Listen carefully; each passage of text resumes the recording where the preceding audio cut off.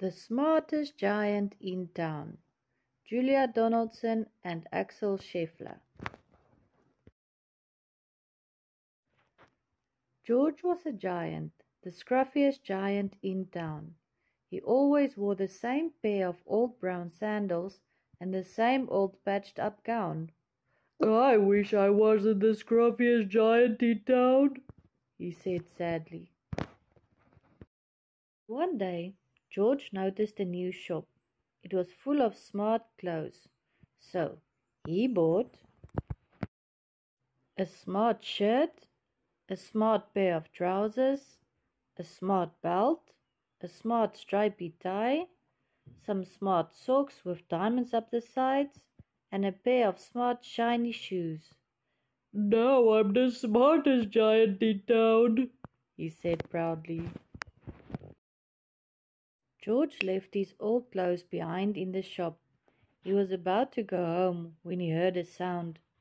On the pavement stood a giraffe who was sniffing sadly. "What's the matter?" asked George. "It's my neck," said the giraffe. "It's so very long and so very cold. I wish I had a long warm scarf." "Cheer up," said George, and he took off his stripy tie.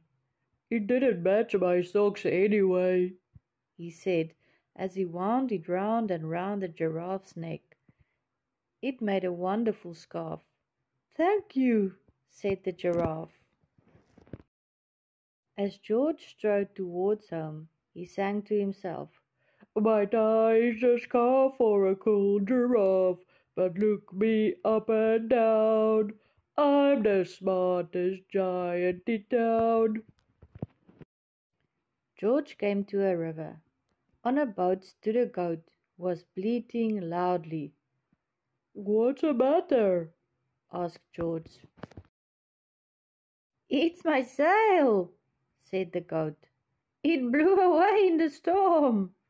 I wish I had a strong new sail for my boat." "Cheer up," said George, and he took off his new white shirt. "It kept coming untucked anyway," he said, as he tied it to the mast of the goat's boat. It made a magnificent sail. "Thank you," said the goat. George strode on, singing to himself. "My tie is a scarf for a cool giraffe. My shirt's on a boat as a sail for a goat. But look me up and down.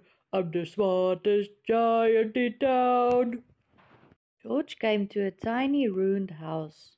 Beside the house stood a white mouse with lots of baby mice. They were all squeaking. "What's the matter?" asked George. "It's our house," squeaked the mother mouse.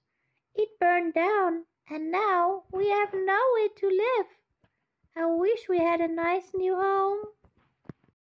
"Cheer up," said George, and he took off one of his shiny shoes. "It was giving me blisters anyway," he said, as the mouse and her baby scrambled inside. The shoe made a perfect home for them.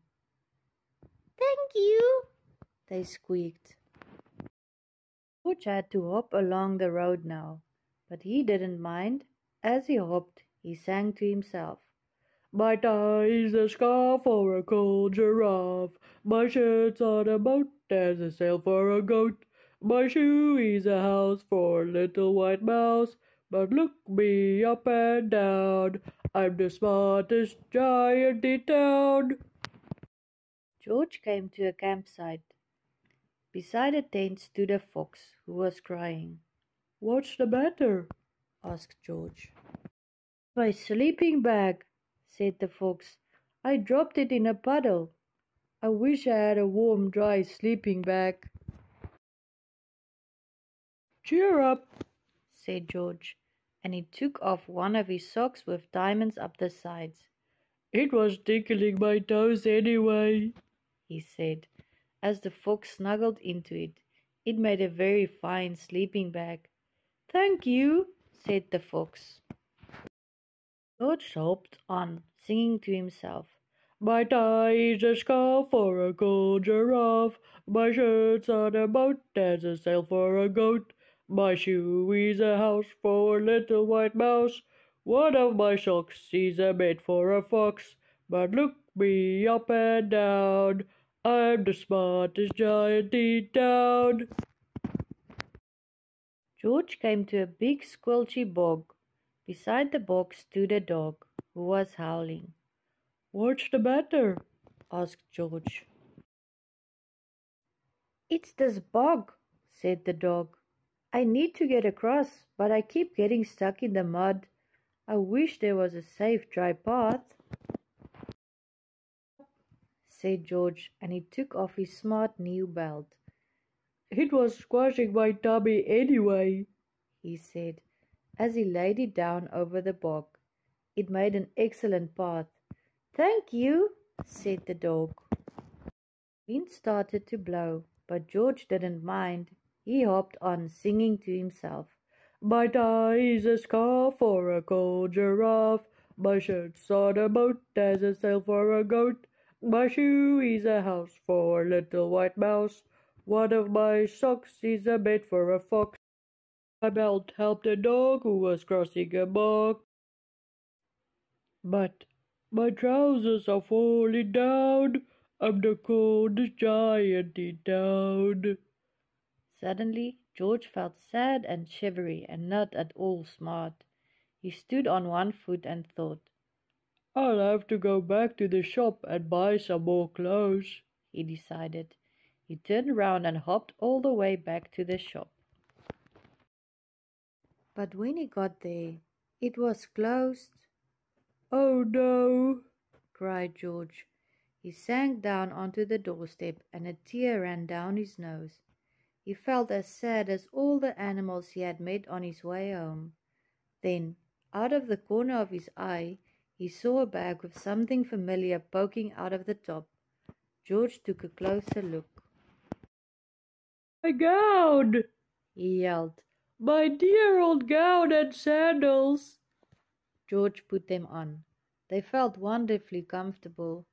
I'm the coziest giant in town, he cried, and he danced back home along the road. Outside his front door stood all the animals he had helped. They were carrying an enormous present. Come on, George, they said.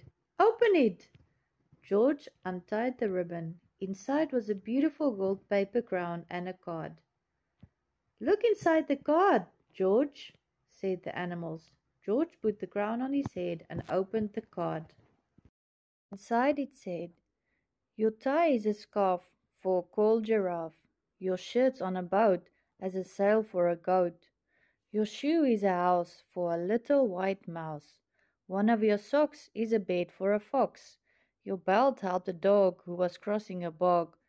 So here is a very fine crown to go with the sandals and gown of the kindest giant in town. The end.